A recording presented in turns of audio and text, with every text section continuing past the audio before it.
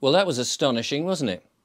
Did you see that yesterday? Andrew Bridgen, MP for North West Leicester, stood up in the House of Commons to an empty chamber, bringing forward an update, an extremely important speech about the situation to the vaccine, the harms, the serious harms and deaths as a result of taking a certain medical procedure that was being foisted on the general public. You may remember, of course, that Andrew Bridgen stood up in December. I think it was the 13th of December last year. He stood up and he reported on the harms that had been happening and the strange numbers of excess deaths that started to appear in the figures since the rollout of a certain vaccination that had happened in this country and across the world. And these mysterious demises of people had been happening not only in this country but across the world, and people were very interested to know what was the cause. It seemed to be a bit of an anomaly. Well, Andrew Bridgen stood up, as I said, and in this country we have a yellow card system, which I understand is now not going to be published in the future, which is very strange. But we had this yellow card system so that if you have a medical procedure and something goes wrong, or you feel that you've been affected by it, that you would fill in. Roughly 10% of the population ever fill in something. Most people just don't even bother.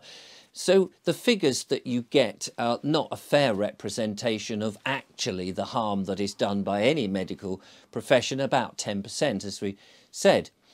So there was this yellow card system, and after the vaccination period there was up to something like 500,000 people who had been affected, it just under. And Andrew Bridgen wanted to bring this to the attention of the government. It's a very important thing. We'd just had this rollout. People had been told they couldn't have their jobs unless they had this particular medical intervention. And many people had been coerced through mainstream media and the diktats of the government to have this medical procedure, and most people have done it, not only in this country but around the world. But our government specifically sending out the message that you basically had to have it if you were going to save Granny. Even though that one of the companies, Pfizer, had said that their product didn't actually stop the virus, which is what it was supposed to stop from actually spreading to other people, and yet the government still went ahead and mandated vaccine passports, which seemed a very unusual situation. Anyway, people can make mistakes, people can get all het up in the situation, and errors get made. So it was important that an MP would stand up and question this and report to the rest of the House and say, actually, there's a problem here, we should be looking at this, because in the past when there's been problems with other medical interventions or procedures or medical pills and tablets and vaccines that we've had on offer, if anything like these sort of figures had happened, we would stop immediately and look at the data and maybe reevaluate whether the medical procedure was worth having at all. And yet nobody was doing that on this, and these numbers were extremely high, and it was unusual. And so, of course, somebody like Andrew Bridgen, I mean, it could have been any MP, but Andrew Bridgen had been the one and was quite astonished that nobody else was really that bothered. So he stood up and he made this case in Parliament, in the House of Commons, on the 13th of December, which, curiously, the House was empty when he made that statement. People were no longer there. They couldn't be bothered to turn up. Other MPs could not be bothered to hear the information. Fortunately, it was recorded in Hansard, of course. And, of course, there was the video that goes from the UK Parliament channel. So that happened, and then something extraordinary happened. This was deemed as misinformation. These numbers of harms on the government's own yellow card system, an alert system to prove if something is not working, it was deemed as misinformation. And not only that, Andrew Bridgen was suspended from the Conservative Party as spreading misinformation, which, of course, was absolutely extraordinary. And yet he was doing a service for the public and alerting the members of Parliament, the other members in the House, exactly what was going on. But nobody was interested. The mainstream media didn't pick that up. They picked up the fact that it had been suspended, but not the reasons why, not the truth behind it, which was absolutely confusing. Well, that was not enough to let Andrew Bridgen give up. In fact, that was more a kick for him to say, hang on a minute, this is absolutely serious. Nobody's listening to me. What's going on? And yet members of the public were very much behind him, and everywhere he went he was being thanked by staff within the House of Commons, within Parliament, but not by the MPs. People were keeping away from him and not listening to him, which was, again, very strange. I reached out to him very early and had him on my show and interviewed him, and he told us the story. I'll link to it in the description in case you want to watch that again. But this continued. The mainstream media kept quiet. Government almost wanted to look any other way than at this issue. And in fact, my viewers wrote to their MPs to ask them, hang on a minute, there seems to be a problem with this vaccine. Not only were they concerned that nobody was listening to Andrew Bridgen, but they had their own stories. People in their families and friends were having serious issues as a result of having this medical procedure that was given to them. And not only that, some of them had friends and neighbours and lovers or members of their family die quickly, oddly, suddenly. This was not just happening in this country, however, it was been happening, as I know my audience know this, around the world.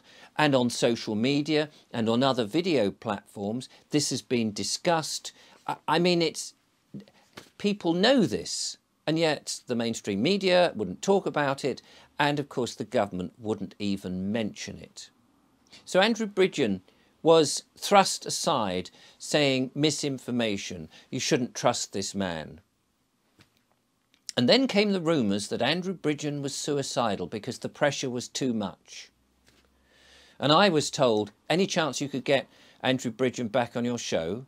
And I said, well, of course. And I reached out to Andrew and he came back on the show and he said, yes, I've heard these rumours that I'm supposed to be suicidal. I'm not suicidal. In fact, I'm G'd up. This is so important. This is one of the most important things that anyone could get involved in.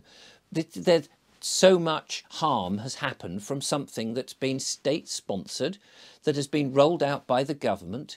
And we've seen, of course, in the Twitter files, in the WhatsApp files, rather, the harms that have been, the abuse and the despicable attitude of the government about scaring the pants off people, from people like Matt Hancock and others, that had been at the time behind the scenes, the machinations of government, of how the virus was going to be that scary. And then we had the rollout of this one procedure, which you weren't allowed to take anything else. You know, any other thing, you couldn't even vitamin D. Vitamin D was said to be useless. Don't talk about that. We have this one thing, the vaccine, this one thing. We will wait. We will lock people down until the vaccine comes out. We will disrupt their lives, and they did. We will cause people a lot of hardship. We won't let them go out into the sunshine. They can't try any other medical things like ivermectin or anything like that that were already on the shelf and relatively cheap to produce and roll out quickly. No, no, no. We had to wait for this one miracle cure. And then it turns out that people taking the miracle cure were having problems. Not only were some people dying, but people were having strokes and strange blood clots and all sorts of issues, but nobody would talk about it, apart from one man who on the 13th of December brought the issue to the government, and they ignored him. In fact, as I say, they threw him out. And so the rumours was the pressure was too much, that Andrew was now suicidal. I got him on the show and he said, no, of course I'm not suicidal. This is ridiculous. And there was a slight worry, you know, that he would go into a woods, a bit like Dr. David Kelly. That name should ring a bell to certain people, who was found dead from apparent suicidal. It's always been a bit of a strange case, but we'll leave that there for now.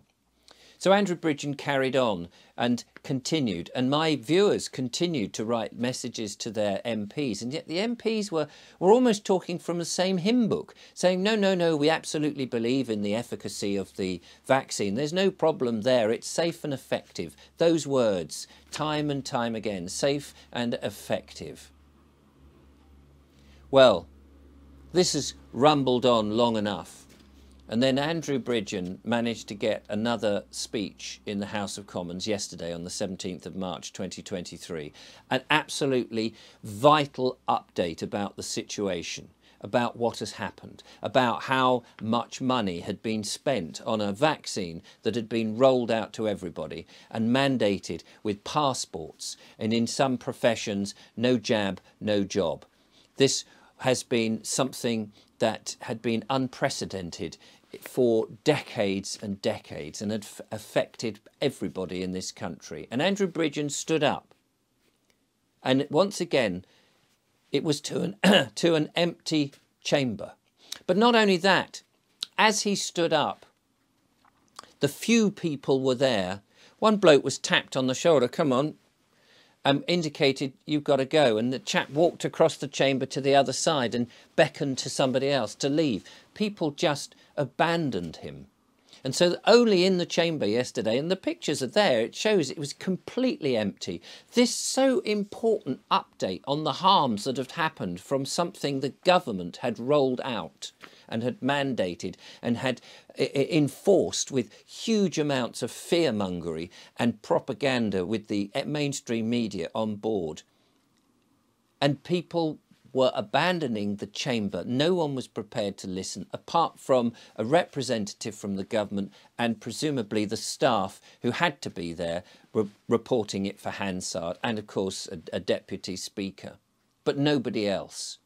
The contempt from the MPs that would not go there was just, I mean, they were scared. They showed themselves for what they were. That this one courageous man who was reporting and doing his duty, the things that we pay our MPs to do, and yet the others would not turn up, not only on his side to support him, but in the opposition or any of the other parties. Absolute disgrace, absolutely despicable.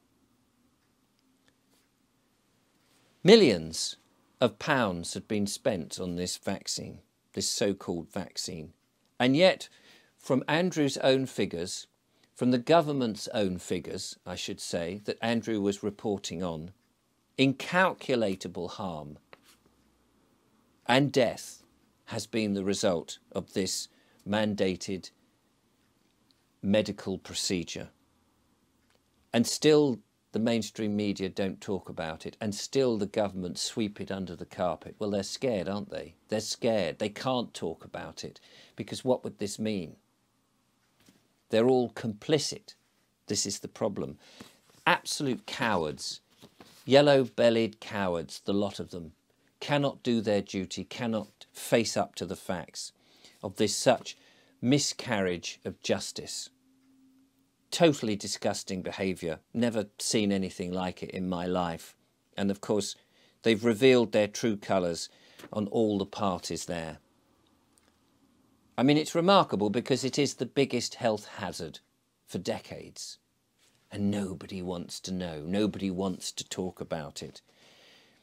As Andrew said, it is, and I may be paraphrasing somewhat, it is state-sponsored harm by greedy, money-grabbing elites. There's no other way of putting it.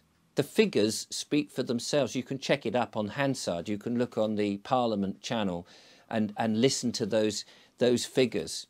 The amount of people who, in order to save one person from going to hospital, so many people would be harmed and many of them would die. I mean, you could not make this up. If this was a fictional story, you would just think it was far-fetched. The thing is, this is not going away. This is not going away. You see, you cannot bring back the dead. These lives matter. They matter to people. These wasted, these endangered, these damaged lives, they matter. This is not going away. The government is finished. So we need to rise up and back this one noble man, Andrew Bridgen, for continuing day after day to bring to us, the public, and to the government who are ignoring him, this continual fight for justice and telling the truth as it is. We need to back him.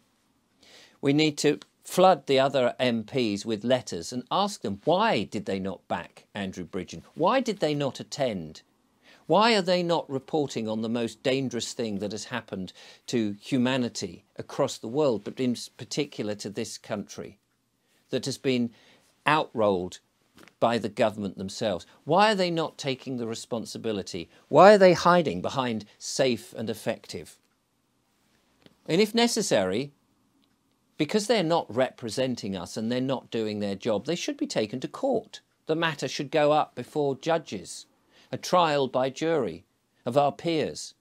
Why are these MPs not being taken to court? You're not representing us. You've been told this is happening and you're just not doing your job. In fact, we should probably withhold our taxes and not pay their wages if they're not doing their job. Why are we paying these people if they will not turn up? It's beyond reasonable behaviour. It is beyond their. I don't have the words. I'm just so disgusted. In fact, what we should do is encourage Andrew Bridgen to start a new party, to find people like him, true, genuine, upstanding members of the community who really, genuinely want to represent the people. We need a new party. We need something different. And Andrew Bridgen has proved that he is the only one who is prepared to put his face above the parapet. We must rally behind Andrew Bridgen. We must get the people on his side. We must get rid of these others. They are insignificant. They are irrelevant. And we must get behind Andrew Bridgen and encourage him to set up a new party to represent us and get this country out of the crap that we're in and look forward to a brighter future.